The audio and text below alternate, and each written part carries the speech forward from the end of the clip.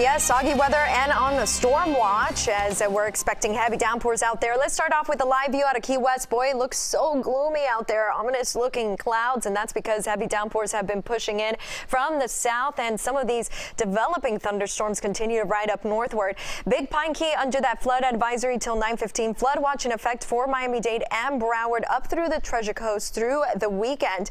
I want to show you a picture from our viewer, Melissa Gessner out of Hollywood. If you look closely, and her rain gauge almost 3.5 inches of rainfall in just about 30 to 40 minutes. That's what she was explaining to me when she sent this photo in Hollywood. So sometimes we're going to get these pockets of heavy downpours through Sunday morning, 1 to 3 inches of rainfall, but localized heavier amounts, 4 to 5 inches, cannot be ruled out. Highs today 84, which is below average. Wind out of the north.